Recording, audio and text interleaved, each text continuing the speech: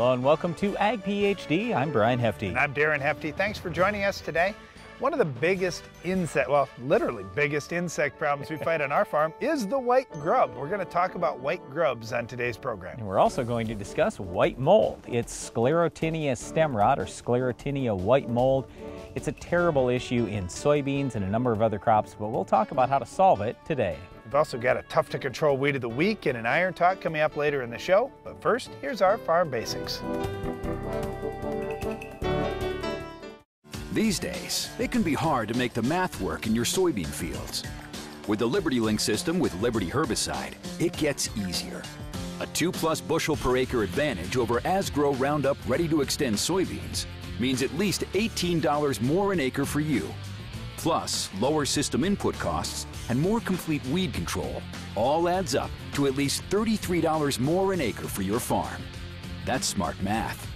Grow smart with BASF.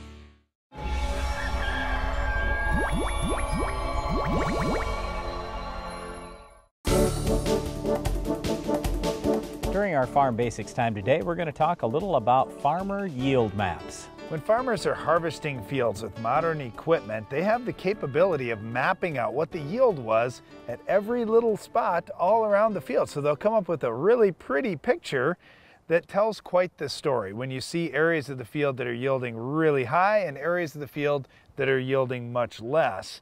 Farmers have an opportunity to address some of those issues going into the next year. Yeah, so what are those issues? Well, the big problem that we have as farmers, and we look at the yield maps, is we go, all right, I know I've got a problem here. I know my yield is low, but why? Well, the challenge with after harvest is there's no crop there, there are no weeds there are no bugs there then. We don't really know for sure why we had that problem. Yes, we can go out and do some soil sampling then and do a little site inspection, dig around a little bit and that type of thing, but otherwise we don't have all the answers then.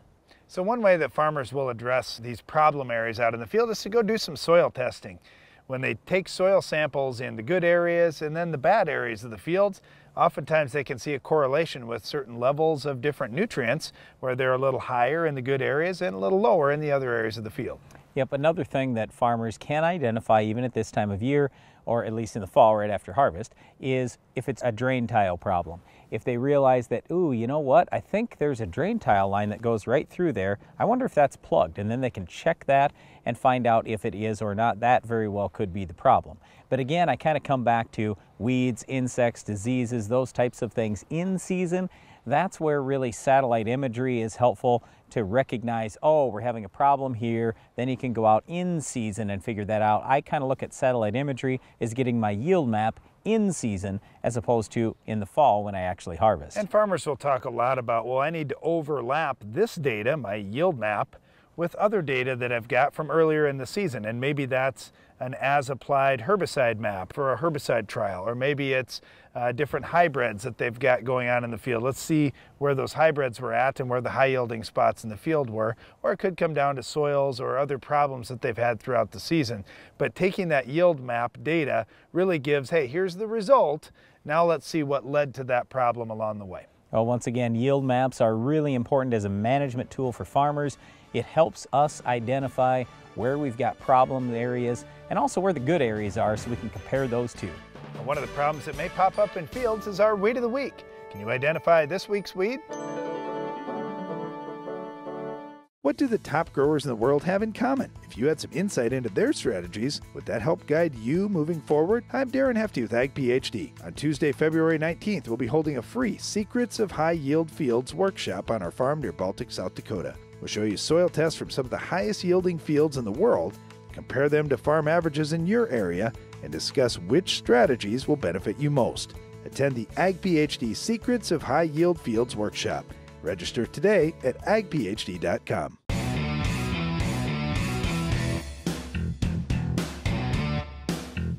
Leading the charge in strip tillage for more than a decade, the Soil Warrior brings the future to your farm today. At Estes Performance Concaves, we know how valuable your time is at harvest. That's why we designed the new XPR concave system. The XPR system is the #1 performance concave system on the market, surpassing the rest in both speed and efficiency, ensuring every last grain from your field gets into your tank. Plus, XPR concaves work for all row crops. No more changing concaves, meaning you have less downtime. Take back your bushels this harvest. Get Estes Performance concaves in your combine today. If you're looking to expand your farm's grain handling, you want everything to be fast and efficient. The Quick Belt from Norwood Sales is your all-around grain handling solution. Our conveyor-based system uses an 18-inch belt and a 10-inch tube, which minimizes seed damage while moving more than 10,000 bushels an hour. That's fast enough to fill a semi in 6 minutes. Plus, our hood is designed to gently direct the flow of grain straight down, keeping your crop in condition. Keep your grain and your farm moving with the Quick Belt from Norwood Sales. The Guardian Air Twin Spray Nozzle from Hypro produces a twin spray pattern with air inducted droplets for superior coverage, even in dense canopies. Be effective and efficient with your spray application this season with the Guardian Air Twin. Hypro, helping you spray better.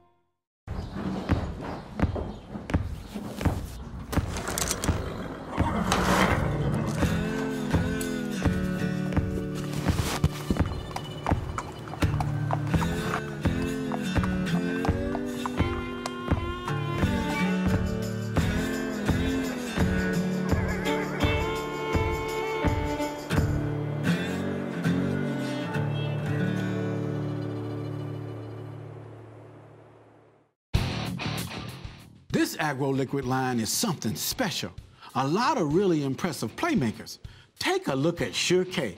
This guy is an enigma. But wrap your head around the exceptionally high plant response when compared to conventional potassium sources, the research-proven plant availability, plus flexible application options and mixing capabilities. Really stellar performance stats. Sure K is a true standout, and that's a winning goal on any field. Sclerotinia white mold is a terrible disease. It's one of the worst ones we've had on our farm here the last couple of years too. It can affect soybeans and a number of other crops. So today we're going to talk a little about this disease, why it's so bad, and what you can do to fix it on your farm. First of all, let me dispel any myth about, well, it's Liberty Link beans that are the worst on white mold, or it's Extend beans that are the worst, or it's conventional beans.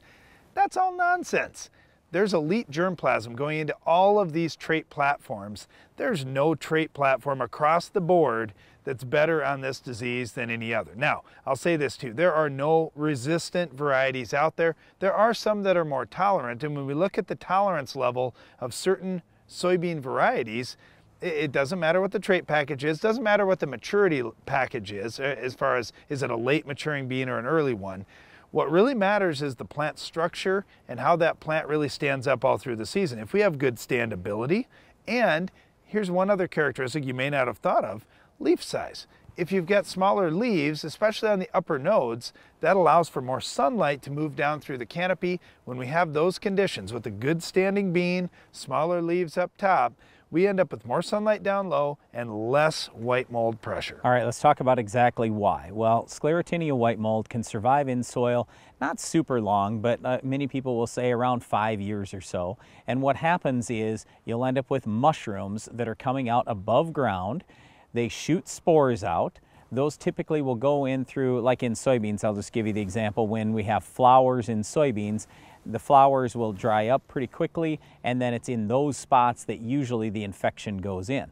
So you don't typically see white mold before you're going to see any flowers. The white mold's going to come a little bit later in the season in almost all crops. But the reason why this disease is so bad is because it can be a real hard infection. You don't notice it super early. A lot of people say, well, I'm done, it's late in the season, and then that thing just takes off. So with this disease, it is a stem rot, Sclerotinia stem rot. It's a fungal disease, so there are fungicides that have activity on it, but the problem is you've got to spray really good elite fungicides early in the season, and those are expensive. Well, you also have to get great coverage. And here's one other thing, Brian, when you talk about soybeans flowering, now the soybeans are bigger, and in a lot of cases they've got a canopy. And if you've planted at a very thick population, or they're a very bushy type soybean, or they have a lot of lodging or lazy branches, it's tough to get that coverage down through there, and you've got a prime environment for fungal development where it's going to be considerably cooler than it would out in the sun, and you've got restricted air movement and more moisture. Okay, so like Darren was talking about earlier, and he said, hey, it makes a lot of difference with your plant type and all these types of things. If you can get more sunlight down, you have less problem. Just think about what are the best conditions for mushrooms to grow.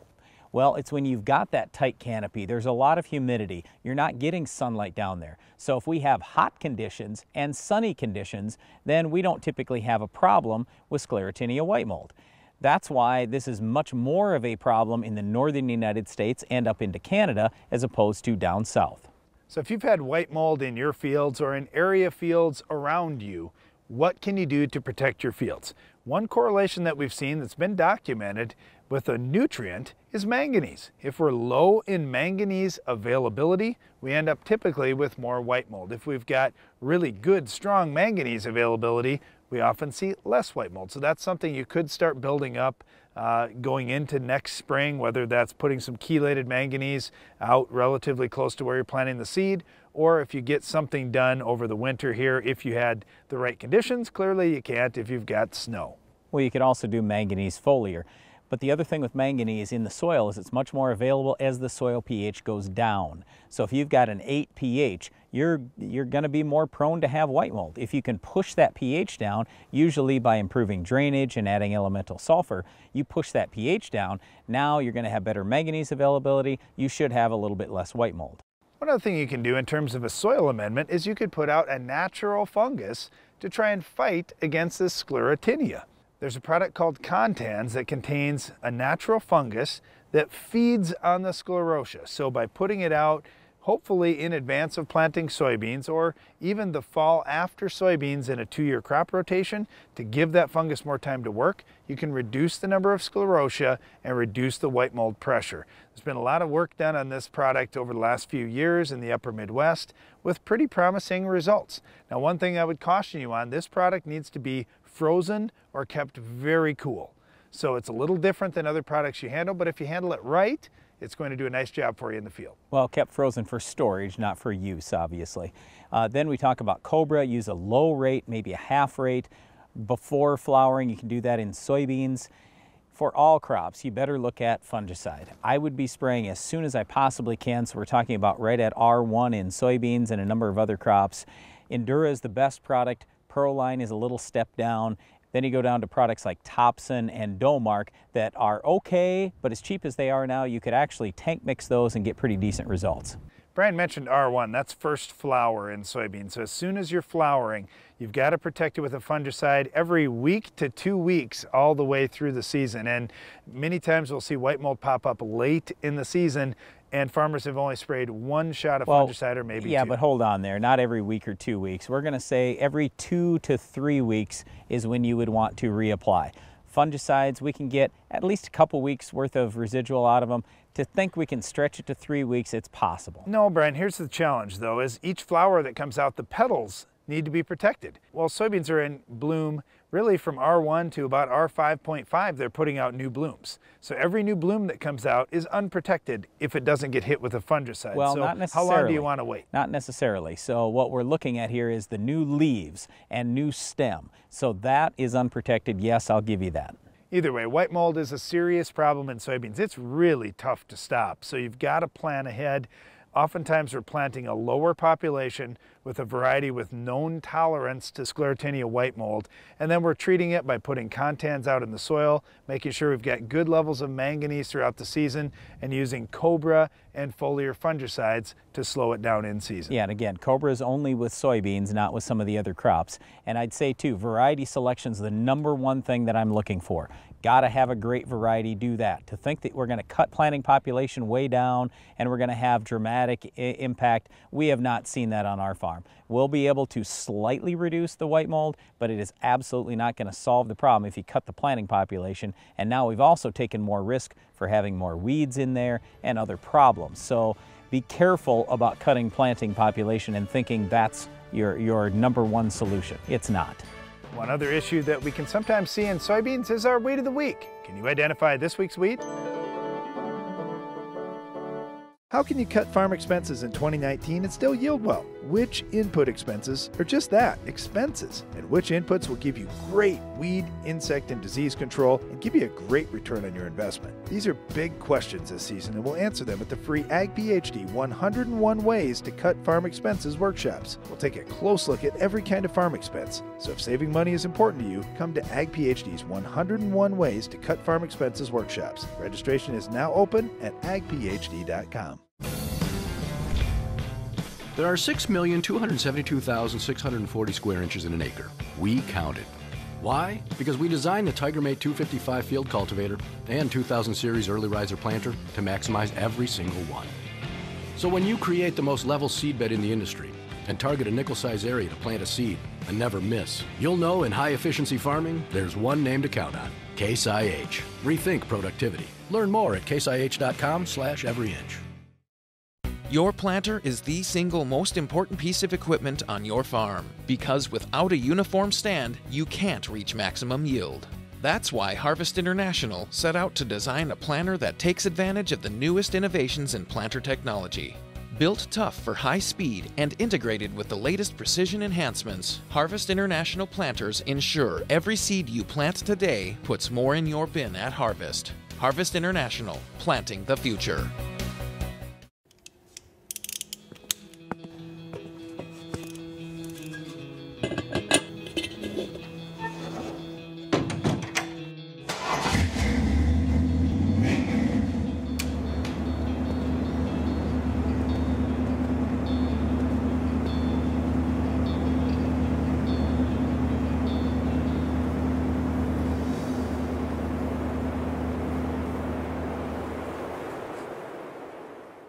Invisible, invasive, underestimated. Nematodes are stealing over 10% of yields, and current protection methods aren't enough. But a breakthrough seed treatment technology controls nematodes when they attack. Now offering NemaStrike technology. It provides broad spectrum control from the start and stays in the root zone as plants grow. Take back your bushels with NemaStrike technology. Strike where nematodes attack. Let's take a look at our picks for the championship season. We've got 10-34-0. No. I don't want to talk about them. I want to talk about this Agro Liquid team. Take a look at this lineup. They got it all. The talent, their players can meet any challenge on any field. The coaching staff, the best I've seen. So that's your pick? No discussions? Nope. Agro Liquid is the team. They're going all the way to the championship.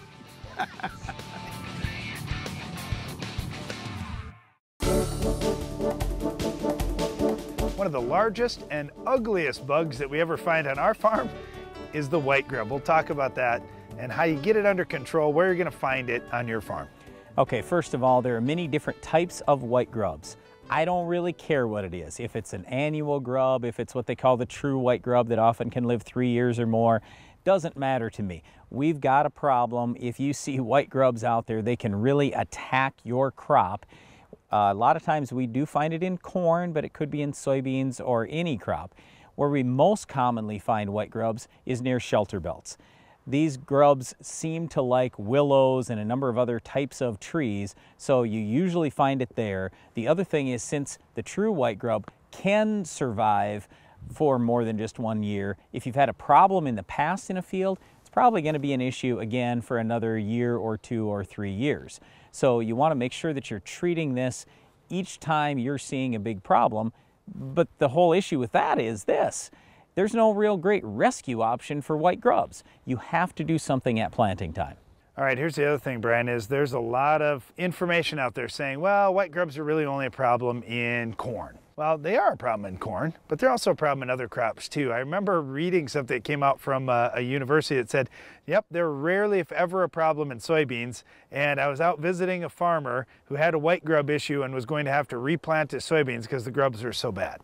And I remember printing out that article and heading out to his farm, and I said, well, hey, according to this university, you don't have a problem with white grubs, but every shovel that we flipped over in his field had at least one white grub, if not more, in it. So they can be a problem in multiple crops. All right, here's the great thing though. When you see adults, like let's say it's Japanese beetles, or any type of beetle, some people call them June beetles, you see any of these great big beetles, you've got to kill them. Okay, you can't be thinking, well, I don't know if I'm at the economic threshold.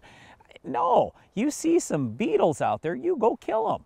They're usually going to be, like I say, near shelter belts. They're just in areas in fields many times, so it's not like you have to spray the whole field, and you can spray them and kill them for $2 to $4 an acre. So it's no big deal, but if you can kill them right away when you see them, then they don't get the chance to reproduce, and you don't have the actual white grub, that worm, in your field next year. So get the adults under control, then you've got this thing taken care of. If you have to treat for white grubs, you could use one of the insecticides, Force, Aztec, maybe it's Lorsban or Capture LFR, something like that. But just understand these bugs are huge. So to think you're going to get 100% control with a normal insecticide rate, it's probably not going to happen. That's why you got to thin that population out when you see them the year before in the adult stage. And definitely don't count on your neonic seed treatments having a big impact on white grubs. Even at the really high rate, the 1250 rate, you're just not going to get grub control. So I agree with Brian. I like the insecticide, but I would focus it in furrow. You're not normally going to see the white grubs come up to the surface. They're going to be underneath. And then do some digging out in your field. See what you see for bugs. If you're still seeing some grubs out there, you may have to get even more aggressive. Okay, when Darren says more aggressive, again, no rescue treatment. You've got to get that grub at planting time. So that's why we'd like to get the adult stage during the season. If you see adults, you know you had grub damage early on too. Well, I wish white grubs just fed on our weed of the week. That would really solve a lot of problems for us. We'll show you what will stop this weed coming up next. The Weed of the Week is brought to you by Corteva Agriscience, Agriculture Division of Dow DuPont. Finish the fight against tough weeds with the Enlist Weed Control System.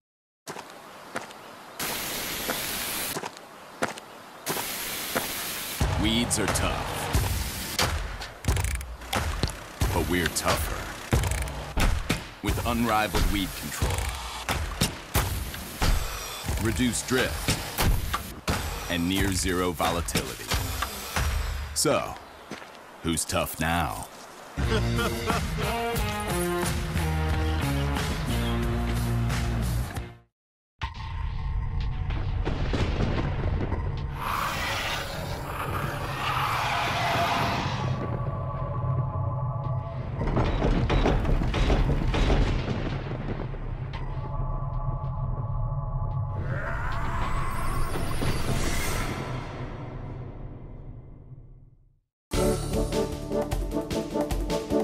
Our weed of the week is bristly foxtail. This is a warm season annual grass, meaning it's going to come on a little bit later in the season. So we have had some trouble with some of the pre-emerge herbicides doing a great job if they're used at a cut rate. And I think we're asking too much of our product sometime when we've got a weed that looks like green foxtail out there, although the seed head is going to be a little more sticky. It's going to catch on your fabric and that kind of thing. But it pops up a little bit later. So if we're using a cut rate, don't expect great control. But the good news is it does pop up later. So if you have a great crop canopy, especially early on, you're usually in pretty good shape with this weed. Like in wheat, for example, yes, you could use Prepare, you could follow post-emerge with Axial, but a lot of times just wheat alone, because that thick stand you usually have, that's enough to choke it out. In corn, I like a full rate to one of the grass killers like Harness, Surpass, Dual, Outlook, Zidua. If we get that down, we can come back, post-emerge. If you've got Roundup Ready corn, I like even a lower rate of Roundup doing a pretty nice job on this weed. Yep, otherwise in conventional corn, we're talking Accent. Turning to soybeans, just get one of the yellows down, follow post-emerge with one of the good grass killers we've got. There are plenty of them out there like Select, Fusilade, you name it, should wipe this thing out. That's all the time we have for our Weed of the Week, Bristly Foxtail, but Iron Talk is coming up next. What do the top growers in the world have in common? If you had some insight into their strategies, would that help guide you moving forward? I'm Darren Hefty with Ag PhD. On Tuesday, February 19th, we'll be holding a free Secrets of High Yield Fields workshop on our farm near Baltic, South Dakota. We'll show you soil tests from some of the highest yielding fields in the world, compare them to farm averages in your area, and discuss which strategies will benefit you most. Attend the Ag PhD Secrets of High Yield Fields workshop. Register today at agphd.com. At Estes Performance Concaves, we know how valuable your time is at harvest. That's why we designed the new XPR concave system. The XPR system is the #1 performance concave system on the market, surpassing the rest in both speed and efficiency, ensuring every last grain from your field gets into your tank. Plus, XPR concaves work for all row crops. No more changing concaves, meaning you have less downtime. Take back your bushels this harvest. Get Estes Performance Concaves in your combine today.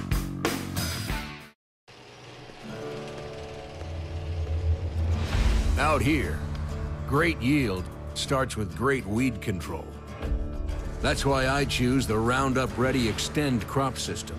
The system that makes the difference. Because only I know what it takes out here. Yield's what it's all for.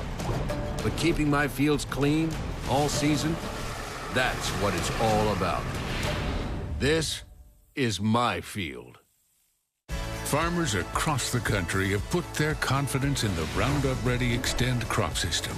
These are their experiences. The RR2X soybeans have really met our yield expectations. We used to be 45 to 50 bushels. Now we're setting a bar at 60, 70 bushels. We sprayed our field correctly, and we're keeping that money in the field. In 2019, we definitely will be 100% Roundup Ready to Extend soybeans.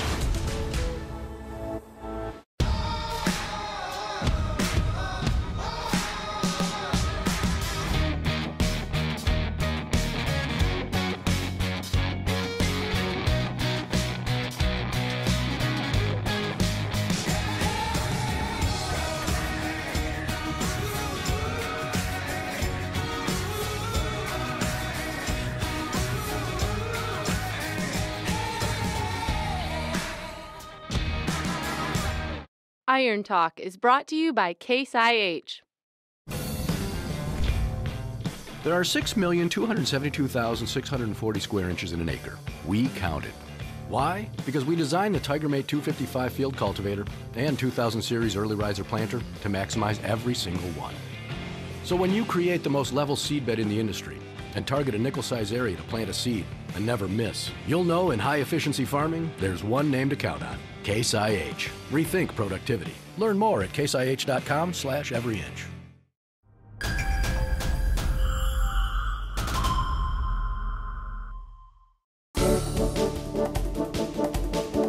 Are you using static electricity to your advantage on your farm? I'll explain in today's Iron Talk.